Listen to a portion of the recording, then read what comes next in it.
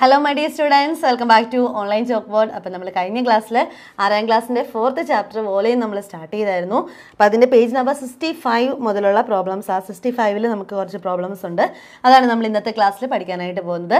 അതിനു മുമ്പ് നിങ്ങൾ ഫസ്റ്റ് ടൈം ആണ് നിങ്ങൾ ഈ ചാനൽ കാണുന്നതെങ്കിൽ നിങ്ങൾ മറക്കാതെ ഒന്ന് സബ്സ്ക്രൈബ് ചെയ്തേക്കുക. അതുപോലെ തന്നെ നിങ്ങൾക്ക് ഇഷ്ടമായെങ്കിൽ നിങ്ങളുടെ ഫ്രണ്ട്സിനും നിങ്ങൾ അയച്ചു കൊടുക്കുക കേട്ടോ. ഓക്കെ അപ്പോൾ നമ്മൾ കഴിഞ്ഞ ക്ലാസ്സിൽ നമ്മൾ കണ്ടു volume of A rectangular block എന്താണെന്ന് നമ്മൾ കണ്ടു. അപ്പോൾ റെക്റ്റാങ്കുലർ ബ്ലോക്കിൻ്റെ വോളിയം കണ്ടുപിടിക്കാനായിട്ട് നമുക്ക് 3 മെഷർമെൻറ്റ്സ് ആണ് വേണ്ടത്. ഒന്ന് ലെങ്ത്, ഒന്ന് ബ്രെഡ്ത്ത്, ഒന്ന് ഹൈറ്റ്. അപ്പോൾ ലെങ്തും ബ്രെഡ്ത്തും ഹൈറ്റും ഉണ്ടെങ്കിൽ നമുക്ക് ഏതൊരു റെക്റ്റാങ്കുലർ ബ്ലോക്കിൻ്റെയും വോളിയം നമുക്ക് കണ്ടുപിടിക്കാനായിട്ട് സാധിക്കും അല്ലേ. അതുപോലെ തന്നെ ഏരിയയിൽ നിന്ന് വോളിയം എന്താണ് ഡിഫറൻസ് എന്നുള്ളതൊക്കെ നമ്മൾ കഴിഞ്ഞ ക്ലാസ്സിൽ കണ്ടായിരുന്നു. അപ്പോൾ നിങ്ങളത് മനസ്സിലാക്കിയെന്ന് വിചാരിക്കുന്നു. ഇതുവരെയുള്ള പ്രോബ്ലംസ് ഒക്കെ നിങ്ങൾ തന്നെത്താൻ ചെയ്ത് നോക്കിയല്ലോ അല്ലേ, ആൻസർ കിട്ടുന്നുണ്ടല്ലോ. ഓക്കെ, അപ്പോൾ നമുക്ക് തുടങ്ങാം. അടുത്തത് പേജ് നമ്പർ 65-ലെ ആദ്യ ഭാഗത്ത് കൊടുത്തിരിക്കുന്ന 2 ക്വസ്റ്റ്യൻസ് ആദ്യം നമുക്കൊന്ന് ചെയ്യാം. അത് കഴിഞ്ഞിട്ട് നമുക്ക് അതിൻ്റെ താഴത്തെ ടേബിളിലേക്ക് വരാം. ഓക്കെ, അപ്പം volume of A rectangle block is A product of its length, breadth and height എന്നുള്ളത് ഒന്ന് മാർക്ക് ചെയ്തിട്ടേക്കുക. അത് കഴിഞ്ഞിട്ട് ക്വസ്റ്റ്യൻ നമ്പർ 1 നോക്കിയേ. The length, breadth and height of A brick R 21 centimetre, 15 centimetre and 7 centimetre. What is its volume? നല്ല easy ആയിട്ടുള്ള ചാപ്റ്ററാണ് ഇത് കേട്ടോ, നല്ല എളുപ്പമാണ്.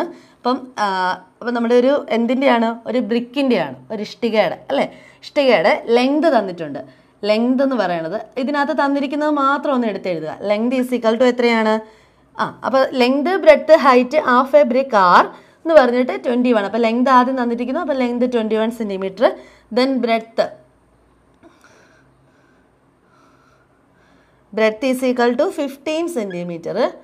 ദെൻ ഹൈറ്റ് അല്ലേ, HEIGHT height is equal to 7 centimetre. അപ്പോൾ ഇത് 3 നമുക്കുണ്ടല്ലോ.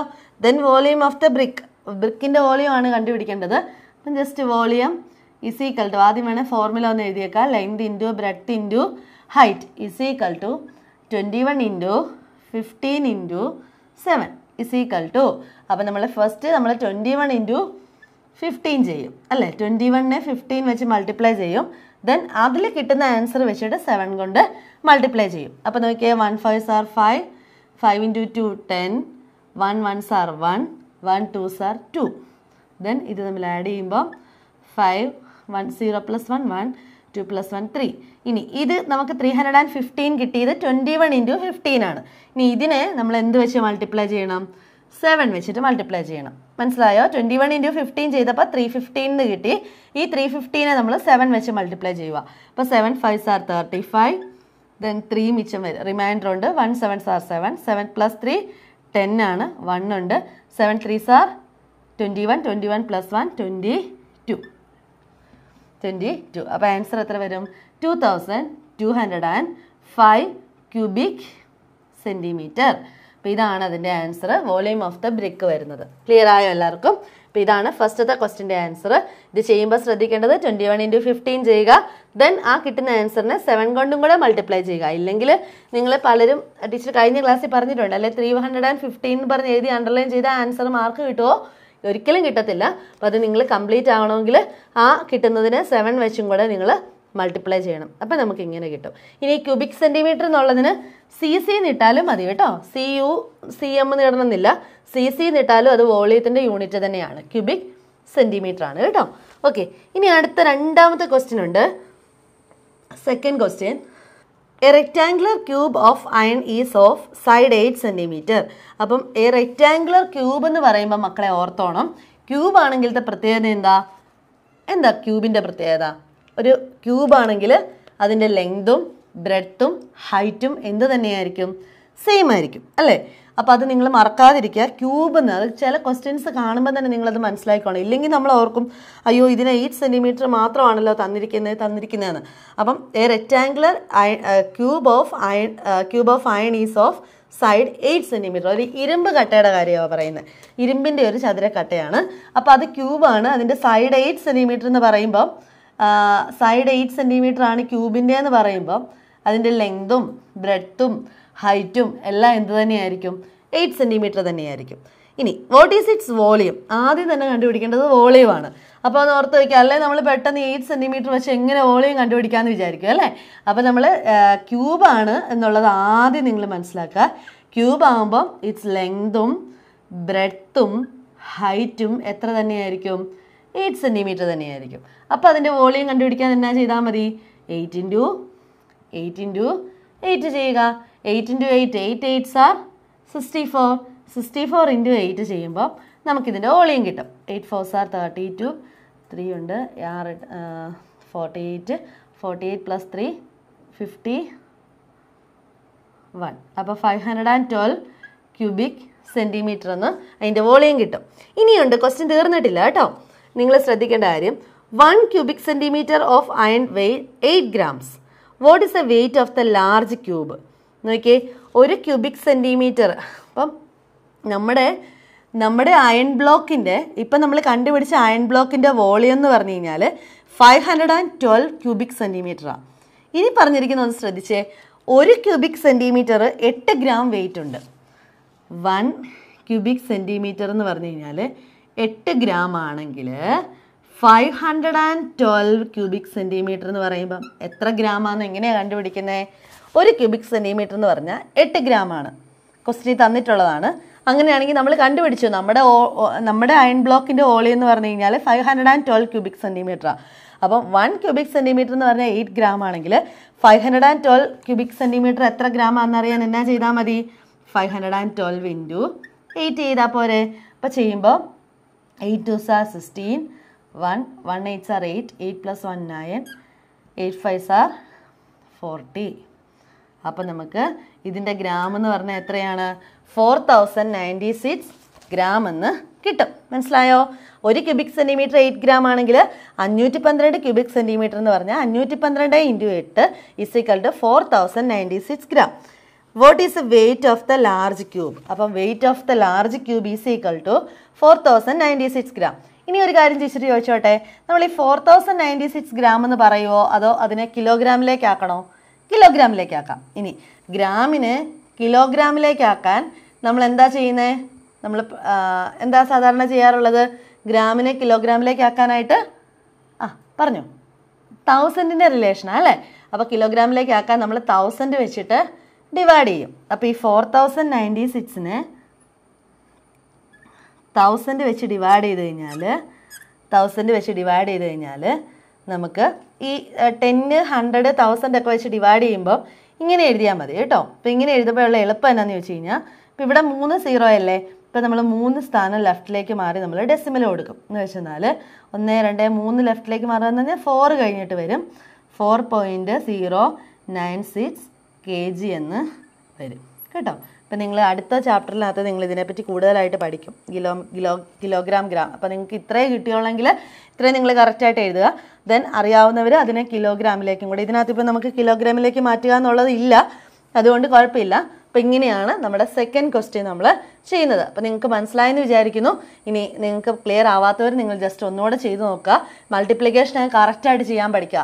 ഈ ചാപ്റ്ററിനകത്ത് നമുക്കൊന്നുമില്ല, ലെങ്ത് ബ്രെഡ്ത്ത് ഹൈറ്റ് ഇത് തമ്മിൽ നമ്മളത് മൾട്ടിപ്ലൈ ചെയ്യാന്നുള്ളത് മാത്രമേ ഉള്ളൂ. അപ്പോൾ നമ്മൾ മൾട്ടിപ്ലൈ ചെയ്യുന്നതിനകത്ത് നമ്മൾ തെറ്റിപ്പോയി കഴിഞ്ഞ് കഴിഞ്ഞാൽ പിന്നെ നമുക്ക് എന്തെങ്കിലും കിട്ടുമോ? മാർക്ക് കിട്ടത്തില്ല. അപ്പോൾ അതുകൊണ്ട് ശ്രദ്ധിച്ച് മൾട്ടിപ്ലൈ ചെയ്യാനായിട്ട് നിങ്ങൾ ശ്രദ്ധിക്കുക. പിന്നെ ഇങ്ങനത്തെ കുഞ്ഞു കുഞ്ഞു കാര്യങ്ങൾ, ഒരു ക്യൂബിക് സെൻറ്റിമീറ്റർ 8 gram ആണെങ്കിൽ 512 ക്യൂബിക് സെൻറ്റിമീറ്റർ എന്ന് പറഞ്ഞു കഴിഞ്ഞാൽ അതിൻ്റെ വെയിറ്റ്. അപ്പോൾ നമുക്ക് ലാസ്റ്റ് എഴുതുമ്പോൾ what is the weight of the large cube എന്ന്. അപ്പോൾ weight of the large cube is equal to 4096 gram is equal to 4.096 kg എന്നും കൂടെ എഴുതാം കേട്ടോ. അപ്പം നമുക്കിനി ഇത് കഴിയുമ്പോൾ വോളിയം ആൻഡ് ലെങ്ത് എന്ന് പറഞ്ഞാൽ അടുത്തൊരു പോർഷനും ഒരു ടേബിളും തന്നിട്ടുണ്ട്. നമുക്ക് അതും കൂടെ നമുക്കൊന്ന് കാണാം. ഓക്കെ. അപ്പോൾ നമ്മുടെ ടെക്സ്റ്റ് ബുക്കിലെ പേജ് നമ്പർ 65 തന്നിരിക്കുന്ന ഒരു ടേബിളാണ്. കുറച്ച് കാര്യങ്ങളൊക്കെ ഇതിനകത്ത് മിസ്സിംഗ് ആണ് അല്ലേ? അപ്പം നിങ്ങൾ ഓർക്കുന്നുണ്ട്, ആവറേജിൻ്റെ ചാപ്റ്ററിൽ നമ്മൾ average is equal some of values divided by number of values എന്ന് പഠിച്ചായിരുന്നു അല്ലേ? അപ്പം ആദ്യത്തെ സെക്ഷനിൽ ആവറേജ് കണ്ടുപിടിക്കാൻ മുഴുവൻ പഠിച്ചു. പിന്നെ ആയി കഴിഞ്ഞപ്പം ചില സമയത്ത് നമ്മൾ സം ഓഫ് വാല്യൂസ്, ചില സമയത്ത് നമ്പർ ഒക്കെ കണ്ടുപിടിക്കേണ്ടി വന്നപ്പോൾ നമ്മൾ ആ ഫോർമുലയിൽ നമ്മൾ അങ്ങോട്ടും ഇങ്ങോട്ടും ഒന്ന് ഇൻ്റർചേഞ്ച് ചെയ്തായിരുന്നു. ഓർക്കുന്നുണ്ടോ? അതുപോലെ നമുക്ക് ഇവിടെയും ഇങ്ങനെ അതായത് ഇപ്പോൾ ഇവിടെ നോക്കിയേ, ഫസ്റ്റത്തെ 2 ക്വസ്റ്റ്യൻസിലും നമുക്ക് വോളിയമാണ് കണ്ടുപിടിക്കേണ്ടത് അല്ലേ? ആദ്യത്തെ 2 ക്വസ്റ്റ്യനിനകത്തും വോളിയമാണ് കണ്ടുപിടിക്കേണ്ടത്. അപ്പോൾ എന്ത് ചെയ്താൽ മതി? Length into breadth into height ചെയ്യുമ്പോൾ ഇത് കിട്ടും. ഇവിടെയും 6 × 4 × 5 ചെയ്യുമ്പോൾ ഇത് കിട്ടും. ബട്ട് തേർഡ് ക്വസ്റ്റ്യനിൽ എന്താണ് മിസ്സിങ്? ഹൈറ്റാണ് മിസ്സിങ്. ഫോർത്ത് ക്വസ്റ്റ്യനിലോ എന്താണ്? ബ്രെഡ്ത്ത് മിസ്സിങ് ആണ്. അഞ്ചാമത്തതിനകത്ത് ലെങ്ത് മിസ്സിംഗ് ആണ്. Then 6th one length missing ആണ്. 7th വണ്ണിൽ ബ്രെഡ്ത്ത് മിസ്സിംഗ് ആണ്. അപ്പോൾ നമുക്ക് ഇങ്ങനെ വരുമ്പം നമുക്ക് എങ്ങനെ കണ്ടുപിടിക്കാമായിരിക്കും ഓർത്ത് നോക്കിയേ. അതായത് length into breadth into height ആണ് വോളിയം എന്ന് പഠിച്ചിരിക്കുന്നത് നമ്മൾ, അല്ലേ? അപ്പോൾ വോളിയം കണ്ടുപിടിക്കാനായിട്ട് ലെങ്തും ബ്രെഡ്ത്തും ഹൈറ്റും കൂടെ മൾട്ടിപ്ലൈ ചെയ്യുക ചെയ്യുന്നത്. അപ്പോൾ ഇതിനകത്ത് നമുക്ക് ലെങ്ത് കണ്ടുപിടിക്കണമെങ്കിൽ അപ്പം നമ്മൾ എന്ത് ചെയ്യണം? ഈ ബ്രെഡ്ത്തിനെയും ഹൈറ്റിനെയും നമ്മൾ ഇവിടുന്ന് മാറ്റണം, അല്ലേ? അപ്പോൾ ഇവിടെ ഇത് രണ്ടും മൾട്ടിപ്ലൈ ചെയ്തിരിക്കുവാണ്. ടീച്ചർ ഒരു കാര്യം കഴിഞ്ഞ ആവറേജിൻ്റെ ചാപ്റ്ററിൽ പറഞ്ഞായിരുന്നു. അതായത് നമുക്കിപ്പം ഈ ലെങ്ത് മാത്രം നമുക്ക് കണ്ടുപിടിക്കേണ്ടത്, ബ്രെഡ്ത്തും ഹൈറ്റും നമ്മുടെ കയ്യിലുണ്ട്. അങ്ങനെയാണെങ്കിൽ ഈ ബ്രെഡ്ത്തിനെയും ഹൈറ്റിനെയും കൂടെ നമ്മൾ റൈറ്റ് സൈഡിലേക്ക് കൊണ്ടുപോകും. അതായത് ഈക്വൽ സൈൻ്റെ റൈറ്റ് സൈഡിലേക്ക് കൊണ്ടുപോകുമ്പോൾ ഈ ഇവിടെ മൾട്ടിപ്ലൈ ചെയ്തിരിക്കുന്നത് നമ്മൾ ഇവിടെ വരുമ്പോൾ ഡിവൈഡ് ചെയ്യും. അപ്പം വോളിയത്തിൻ്റെ അടിയിൽ എഴുതും. അതായത് volume divided by breadth into height. മനസ്സിലായോ? അപ്പം length കണ്ടുപിടിക്കണമെങ്കിൽ volume divided by breadth into height. ഇനി നമുക്ക് ഇവിടെ കണ്ടുപിടിക്കേണ്ടത് ബ്രെഡ്ത്ത് ആയിരുന്നെങ്കിലോ, ബ്രെഡ്ത്താണ് നമുക്ക് കണ്ടുപിടിക്കേണ്ടതെങ്കിലെങ്കിലോ വോളിയത്തിൻ്റെ അടിയിലേക്ക് എന്ത് കൊണ്ടുവരും? വോളിയം അടിയിലേക്ക് എഴുതാന്ന് പറഞ്ഞാൽ ഡിവൈഡ് ചെയ്യാന്നാണ് കേട്ടോ. അപ്പം ബ്രെഡ്ത്താണ് കണ്ടുപിടിക്കേണ്ടത്. അപ്പം ലെങ്ത് ഹൈറ്റ് നമ്മുടെ കയ്യിലുണ്ട്. അപ്പം നമ്മൾ ലെങ്ത് ഇൻറ്റു ഹൈറ്റ് കൊണ്ടുവന്ന് ഡിവൈഡ് ചെയ്യും. വോളിയത്തിന് ലെങ്ത് ഇൻറ്റു ഹൈറ്റ് കൊണ്ട് ഡിവൈഡ് ചെയ്യും. ഇനി നമുക്ക് ഹൈറ്റാണ് കണ്ടുപിടിക്കേണ്ടതെങ്കിലോ അതുപോലെ തന്നെ വോളിയത്തിന് എന്ത് വെച്ച് ഡിവൈഡ് ചെയ്യണം? ഹൈറ്റാണ് കണ്ടുപിടിക്കേണ്ടതെങ്കിൽ ഇവിടെ ലെങ്ത് ഇൻറ്റു ബ്രെഡ്ത്ത് ഉണ്ട്. അപ്പോൾ അതിനെ നമ്മളിവിടെ കൊണ്ടുവന്ന് മൾട്ടിപ്ലൈ ചെയ്തിട്ട് വോളിയം വെച്ചിട്ട് ഡിവൈഡ് ചെയ്യണം. അതായത് ഇതിൽ നമുക്ക് ജനറലായിട്ട് പറയാവുന്ന ഒരു കാര്യം എന്താണ്? അപ്പോൾ നമുക്ക് ഇതിനകത്ത് ഏത് മെഷർമെൻറ്റ് കണ്ടുപിടിക്കണമെങ്കിലും, അതായത് ഇപ്പോൾ ആദ്യത്തെ 2 കേസ് നിന്നോട്ടെ, ബാക്കിയുള്ളതിനകത്ത് ഇവിടെ ഹൈറ്റാണ്, ഇവിടെ ബ്രെഡ്ത്താണ്, ഇവിടെ ലെങ്താണ്, ഇവിടെ ലെങ്താണ്, ഇവിടെ ബ്രെഡ്ത്താണ്. അപ്പോൾ ഇവത്തിലെ ഏത് കണ്ടുപിടിക്കണമെങ്കിലും നമുക്ക് അതായത് ഈ ബാക്കിയുള്ള 2 വാല്യൂസിനെ മൾട്ടിപ്ലൈ ചെയ്തിട്ട് എന്നാ ചെയ്താൽ മതി? 48 വെച്ചിട്ട് ഡിവൈഡ് ചെയ്താൽ മതി. 48 ഡിവൈഡഡ് ബൈ 6 4s are 24. 48നെ 24 വെച്ച് ഡിവൈഡ് ചെയ്യുമ്പോൾ ഇത് കിട്ടും. ഇനി ഇവിടെ ആണെങ്കിലോ ഇത് രണ്ടും മൾട്ടിപ്ലൈ ചെയ്തിട്ട് 8 × 2 16 കിട്ടും. ആ 16നെ 48 ഡിവൈഡഡ് ബൈ 16 ചെയ്താൽ ഈ വാല്യൂ കിട്ടും. അതുപോലെ തന്നെ ഇവിടെ 2 × 2 4 ഉണ്ടല്ലോ, ആ 4 വെച്ചിട്ട് 48 ഡിവൈഡഡ് ബൈ 4 ചെയ്താൽ ഈ വാല്യൂ കിട്ടും. അതാണ് ഇതിൻ്റെ അർത്ഥം കേട്ടോ. അപ്പം ഇങ്ങനെ എഴുതിയിട്ടുണ്ടെന്ന് പറഞ്ഞ് നിങ്ങൾ ഇതേ ഫോർമുല എഴുതി വെച്ച് ചെയ്യണമെന്നല്ല. അതായത് നമുക്ക് ഇപ്പം നിങ്ങളുടെ ചില ക്വസ്റ്റിനകത്ത് ഇപ്പം ഇത് തന്നെ നിങ്ങൾ ഓർത്താൽ മതി. വോളിയം തരും, വേറെ 2 ലെങ്ത് മെഷർമെൻറ്റുകളും തരും, പക്ഷെ മൂന്നാമത്തെ ഒരെണ്ണം കണ്ടുപിടിക്കണം. അങ്ങനെ ഉണ്ടെങ്കിൽ ഈ ലെങ്ത് ബ്രെഡ്ത്തും ആണെങ്കിലും അല്ലെങ്കിൽ ലെങ്ത് ഹൈറ്റ് ആണെങ്കിലും അല്ലെങ്കിൽ ഹൈറ്റും ബ്രെഡ്ത്തും ആണെങ്കിലും ഏതാണോ 2 മെഷർമെൻറ്റ് തന്നിരിക്കുന്നത് അതിനെ തമ്മിൽ മൾട്ടിപ്ലൈ ചെയ്യുക. Then divide that number by നമ്പറിനെ എന്ത് വെച്ചിട്ട് 48 വെച്ചിട്ട്, അതായത് വോളിയം വെച്ചിട്ട്, വോളിയം ഡിവൈഡഡ് ബൈ, അതായത് ഇതിനെ വെച്ചിട്ടല്ല ഡിവൈഡ് ചെയ്യേണ്ടത്, വോളിയം ഡിവൈഡഡ് ബൈ ഇത് തമ്മിലുള്ള പ്രോഡക്റ്റ്, ഇത് തമ്മിലുള്ള മൾട്ടിപ്ലൈ ചെയ്തിരിക്കുന്നത്. മനസ്സിലായോ? എല്ലാവർക്കും ക്ലിയർ ആയെന്ന് വിചാരിക്കുന്നു. അപ്പം അങ്ങനെ വരുവാണെങ്കിൽ നമുക്ക് ഇതിൻ്റെ ആൻസേഴ്സ് ജസ്റ്റ് ഒന്ന് പറയാം. അതായത് ഇവിടെ നോക്കിയേ, ഇവിടെ എന്ന് പറയുന്നത് ലെങ്തും ഉണ്ട്, ബ്രെഡ്ത്തും ഉണ്ട്, ഹൈറ്റും ഉണ്ട്. അപ്പം ഇത് തമ്മിൽ മൾട്ടിപ്ലൈ ചെയ്താൽ മാത്രം മതി, അല്ലേ? അപ്പം 3 × 8 24 അല്ലേ? 8 3s are 24. 24 × 7 എത്രയാണ് കിട്ടുന്നത്? 24 × 7 ചെയ്യുമ്പോൾ 168 എന്ന് കിട്ടും. അപ്പോൾ ഇതിൻ്റെ ആൻസർ 168 cc എന്ന് കിട്ടും, ക്യൂബിക് സെൻറ്റിമീറ്റർ. ഇനി ഇവിടുത്തെ നോക്കിയേ, 6 4s are 24. 24 × 5 ചെയ്യുമ്പോൾ 120 എന്ന് കിട്ടും. അപ്പോൾ 120 ക്യൂബിക് സെൻറ്റിമീറ്ററിന് ഇവിടുത്തെ ആൻസർ കിട്ടും. ഇനി നമുക്ക് മൂന്നാമത്തെ തൊട്ട് 7ാമത്തെ തൊട്ട് വരെ നമ്മളിപ്പോൾ ഈ പറഞ്ഞ രീതിയിൽ വേണം നമ്മൾ ചെയ്യാനായിട്ട്. അപ്പോൾ നിങ്ങൾ ശ്രദ്ധിച്ചേ, 6 4s are 24. അപ്പോൾ 24 വെച്ചിട്ട്, അതായത് 48നെ ഈ 24 വെച്ചിട്ട് ഡിവൈഡ് ചെയ്യണം.